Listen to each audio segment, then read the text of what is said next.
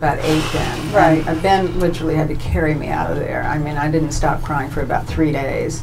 But I did call the lab school. Marty Cathcart is here from the lab school. You're welcome. And I called and talked to them and Sally Smith, and they were outraged because this was news to them. This was news to Right. them. I mean, Quinn wasn't exactly the star of his class, but this woman just said, you know, I've done the testing and it's over. And he will not have a life. And then I got really angry. And I just looked at him and I thought, this is this magical person who is so smart and got such a great sense of humor and so talented, and he's got so many things going for him. I'm not going to accept this. I will not believe this. And it sort of reinforced my idea of just sort of putting everything I had into Quinn. Do you remember any of this? No. To be honest with you, no. I got a message on friendsofquinn.com from a person. I guess he was sort of like a speech therapist, and he worked on me when I was 2 years old and hasn't seen me since I was 2, and saw an article about me in Newsweek and wrote in, and I just think it's one of the most amazing feelings to see these doctors who worked on you when you were 2 and they haven't seen you since. And didn't know. And didn't know what it was. And, you know, but now you'd like to believe that he was telling me, you know, you were always striving and always such an adventurous little child. But there's always a little part of you saying, are they saying that now because I've come out with a book and I have my own a website, friendsofquinn.com. Are they saying it to flatter you? Yeah, or do they really mean it? I have a feeling they probably really mean it, but sure. Carol, I'd like to follow up on one thing that you said. You were asking Quinn about the honesty in his book, right? And how he was so painful, and a lot of people have asked him about that because he really lays it out, and it's painfully truthful. And Carol had asked you about that earlier, but why did you do that, Quinn? Why were you so honest? Why did you reveal so many family... About your mom. Yeah. Well, I've always been... Well, actually, your father said the same thing, because I remember your father, in one of his little vignettes, is saying, you just don't mess with Sally Quinn. You just don't do it. You just don't go there, so... Oh, I've What do you mean, one of my little vignettes? One of your big vignettes?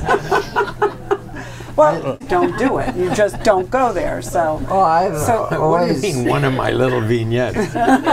One of your big vignettes? Well, yes. I've always been honest, and according to them, I've never told a lie to them. And I kind of tease maybe I can run for president. No, you don't want to. No, you can't. And why would you want to? No. But let me then. I want to just move it just ahead a little bit because you've had this awful bit of news from a therapist who you don't agree with, and she says that it's retardation and that it's over. But and maybe you'll remember this day. I'm sure all three of you do. When you go to see Dr. Sprinson. Thank you for pronouncing it for me, because that was a very important day in all your lives. I'd love to have each of your recollections of that day. Well, in the first place, he plainly wasn't retarded. Well, I mean, he had all sorts of difficulties. Yeah. But being retarded is something else, and it's quite recognizable. So you got angry. Yeah, I did. And what did you do with your anger? Took it out of my mom.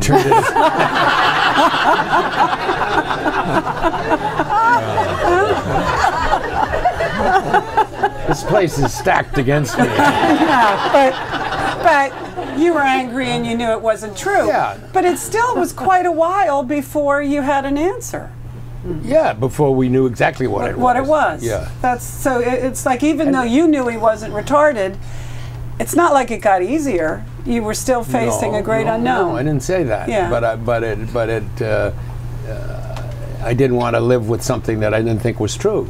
Right. So you did not go to an institution. You stayed in school. Mm-hmm. Yeah. And but please tell us what happened. We spent the first 2 years of school in the lap of the most beautiful teacher I ever saw in my life. And I said, I stopped worrying about him then. This kid gets an education where he wants to. Remember her? But wow. Wait a a minute. That's father-son bonding. I don't remember her that much. Because she wasn't a problem. You didn't have to fight her. So you're 13 or 14 years old, and you go to see Dr. Sprinson. And what happens? Well, I was 14 years old, and I walked in there, and at the time he had seen about 2,000 patients, and I walked in there and said, "Yep, you have VCFS." And just pointed at me. Were you both in the room when this happened?